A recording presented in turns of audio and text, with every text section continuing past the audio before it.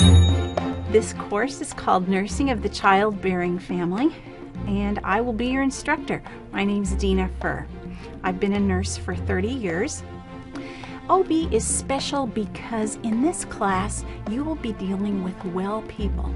You will be dealing with well people that are anticipating a new addition into their lives. They're excited, they're happy, they're healthy, they're motivated.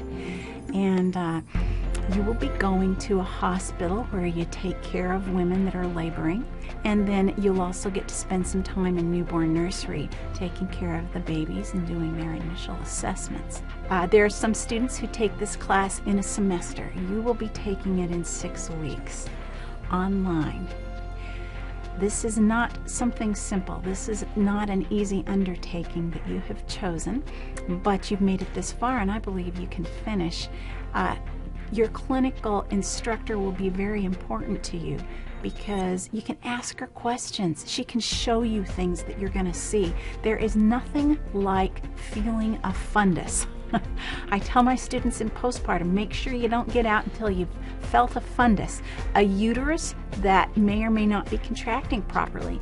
And the nurse that you follow that day or your clinical instructor will need to show you these things.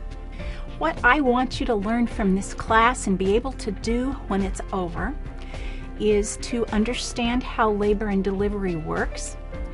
I want you to be able to read and understand fetal monitoring.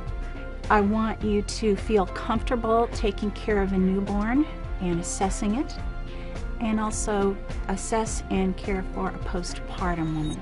So I hope you enjoy this class. OB is fun, it's exciting, but it's really hard too.